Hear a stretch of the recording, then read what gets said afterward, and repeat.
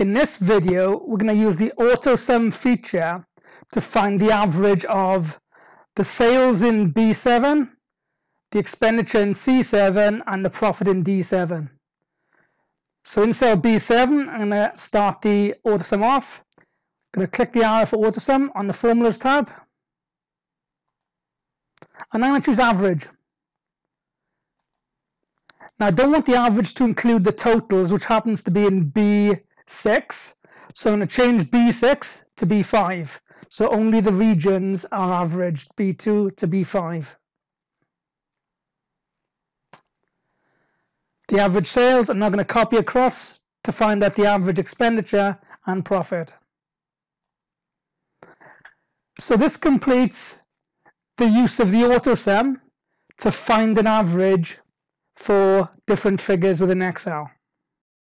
If you enjoyed this video, make sure you like and subscribe to our channel.